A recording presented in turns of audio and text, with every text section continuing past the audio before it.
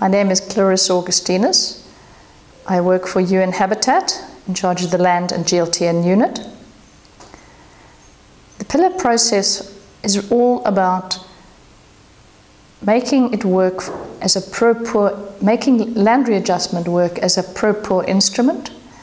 And two of the key criteria are facilitating and strengthening the interdependent relationships between the different stakeholders, including the community with the local authority, between the different forms of local authority in metropolitan areas, between urban governance structures and rural governance structures.